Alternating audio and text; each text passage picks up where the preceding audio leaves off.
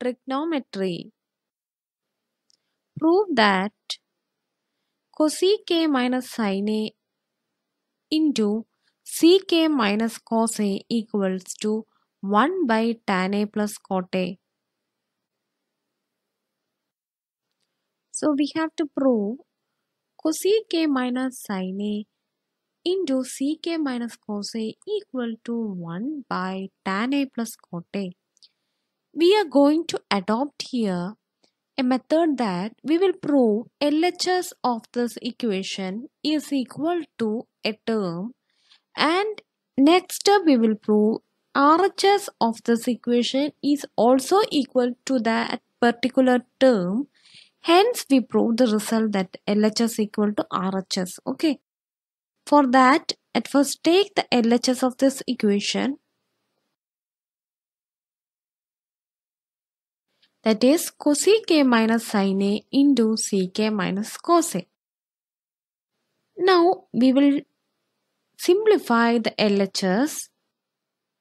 To get it in the most simplified form, we will at first change the cosec A as 1 by sin A and sec A as 1 by cos A.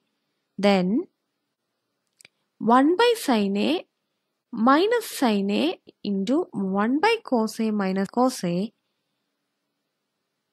is the term in the next step. Then on taking LCM, we will get 1 minus sin square A by sin A, 1 minus cos square A by cos A as our terms. What is 1 minus sin square A? That is sin square x plus cos square x equal to 1. Then 1 minus sin square A equal to cos square A. And 1 minus cos square A equal to sin square A using this identity. Then we will get cos square A by sin square A into sin square A by cos A. Now by cancelling cos square A and cos A, we will get cos A. Sin square A and sin A, we will get sin A. So our LHS is equal to cos A sin A, which is the simplified form. Then we will take the RHS and again we will prove RHS is also equal to this term. Then what is RHS? 1 by tan A plus cot A. To turn RHS equal to this term, we will change tan A as sin A by cos A, cot A as cos A by sin A. Then what we will get?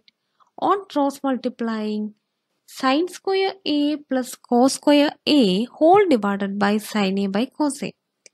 What is sin square A plus cos square A, which is 1? Now sin A cos A will turn into the numerator because 1 by A is A, that is sin A cos A, which is equal to our RHS. Okay. So what we get? LHS is equal to RHS equal to sin A cos A. Hence we proved the result. Okay.